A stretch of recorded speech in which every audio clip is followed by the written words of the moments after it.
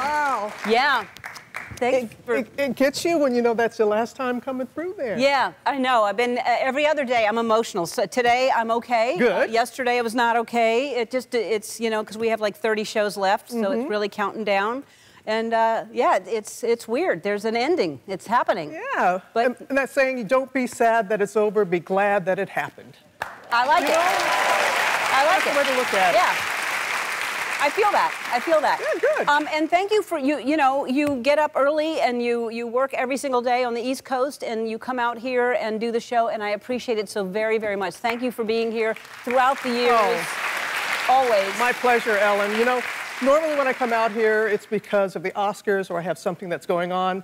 This time, it's just to say thank you. It's just to say thank you for the joy. Thank you. The laughter, the tears, all of it, all of these years. Thank you. That means so much to me. And then to change time zones. I mean, how... It's worth it. It's, well, thank you. And so you're flying back today? Red eye. Red eye back. But can you sleep on planes? Oh, I can sleep before we get off the tarmac. I mean, I'm like... Really? Well, I get up at 3:30 in the morning. So when you're on a show like Good Morning America, you sleep where you can, so... God. Well, again, thank you. You're welcome. Thank you. I learned today for the first time, after all these years of knowing you, that you were a bus driver at some point in your life. School bus driver.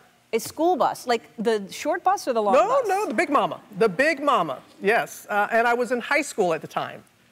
That seems safe. Well, see, because I turned, see what happened was, because I was turning 18 when I was a senior, and I was on the tennis team, and our coach told us if we didn't have a bus driver, we might have to forfeit the season. So that summer, I went through all the courses and took the classes and everything. But I also was a substitute driver. Can you imagine pulling up and you open the door and your classmate sees you behind the wheel of a school bus? No. And they say, you know what, I'll walk to school. Yeah. But then I would sometimes have to take the bus home.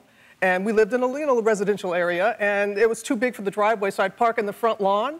And the neighbors really got a kick out of that, Ellen, seeing the school bus. They loved having that? Yeah, they loved that. It's like putting a sofa on the porch or something, yeah. Same thing. Or a washer and dryer. But so you, like, giant like that. And it was on the floor, too. I mean, you had to shift and everything. Oh, it was old school, because it was 1979, so going, wow. Hey, yeah, black don't crack, so, you know, that's fine.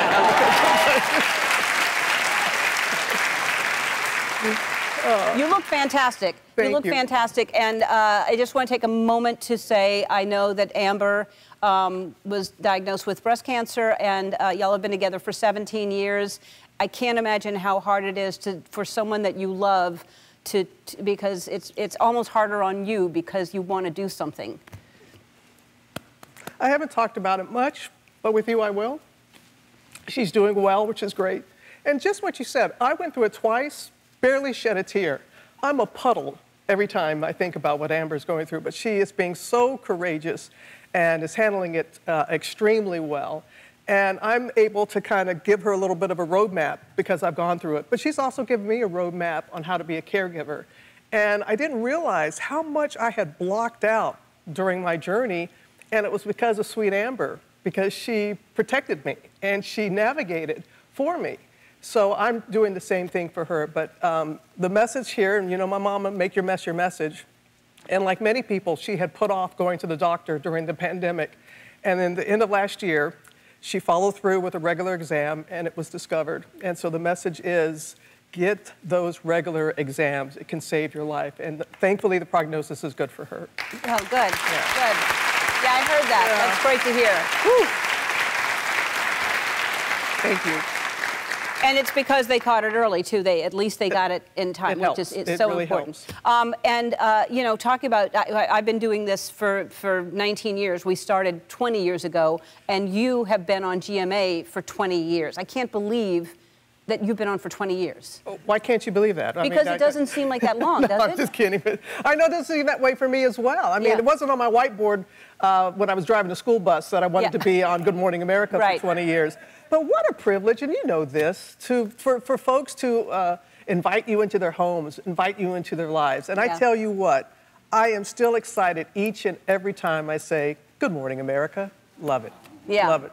Well, that's good. That's because if you're getting up at 3:30 in the morning, you better be happy to do that. Exactly. And you go to bed at like what time? 8:30, 9. But I have made it a priority to get my rest, and it makes a big difference. Very, very important.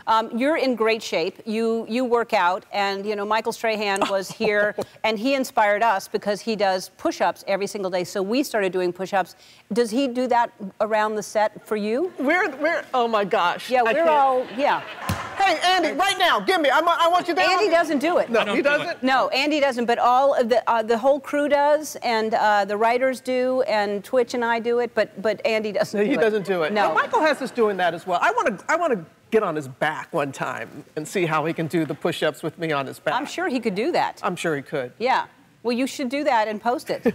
I will do that. Yeah. And I'll say that you said it. Oh, okay. And then you post that I said that you should do it, and you do it. I don't know. All right, we're going to take a break. More with Robin after this. So Robin Roberts has written a book, Brighter by the Day, which is a very inspirational book. What made you decide to write this? Oh, the times that we're living in right now. There's so much uncertainty, which means to me that there are endless possibilities. And before the pandemic, I, on a semi-regular basis, would do a little morning message and prayer in my dressing room. And then during the pandemic, went home. Amber was in the kitchen, little man Lucas, and we did a daily affirmation. And people really responded. And they were concerned when I went back to work that I was not going to do it any longer. And then they reached out and said, can you put it in written form? They loved the videos and everything, but they wanted something in written form. And it's just the mantras, little things that have helped me through my journeys and challenges and that, and just hoping to enlighten people and just let them know that they're not alone, that we're all going through, everybody's got something. That's beautiful. And everybody does got something. Yeah, everybody's got something. Everybody has something that... I have to ask you about, there was an interview with Obama that you were going to do in 2012 that I learned today that you almost turned down. You almost didn't interview the president because... In 2012, I got a call to go to the White House, and that there was a possibility that then President Barack Obama would change his stance on marriage equality.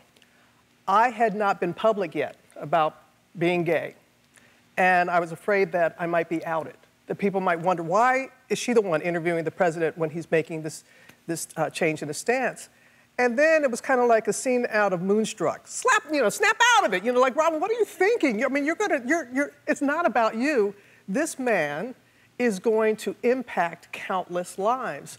And it was at that moment that I said, I'm going to stop letting fear keep me from the things that I want to do. When I started looking at the times, being fearful, and you can't keep it from your destiny. And so I'm so grateful that I did that. And shortly thereafter is when I, on Instagram or on social media, talked about Amber. And all that fear I had of, like, being a Christian, that people would look at me differently, I was embraced. And it just, again, we just stop and think about how many times we let fear keep us on the sidelines. And I'm so, so very glad that, bless you. Bless you. Bless you. That's no longer the case. I mean, I'm not gonna get everything that I want in life, and I'm not gonna accomplish everything, but by golly, fear is not gonna be the reason why I'm not. Yeah, I mean, yeah. There's just no reason to not be authentically who you were born to be, because it is doing a disservice to whatever you believe in. If you believe in God or the universe or however you want to put it, there's only one of you in all of time. So be all of who you are. Yes. Yeah. Everybody is a limited edition. That's how I look at it. Yeah. You are a limited edition. And it's so true. And I got to tell you, I mean, how many times, and people know this, you gravitate toward people who you know are being their true, authentic self. Yeah. And it's just something that more and more people are starting to embrace, and I'm grateful for that. Yeah, it's fantastic. Well, Robin, I love you, and I thank you for being here again. Brighter by the Day, Waking Up to New Hopes and Dreams is available everywhere books are sold. We'll be back.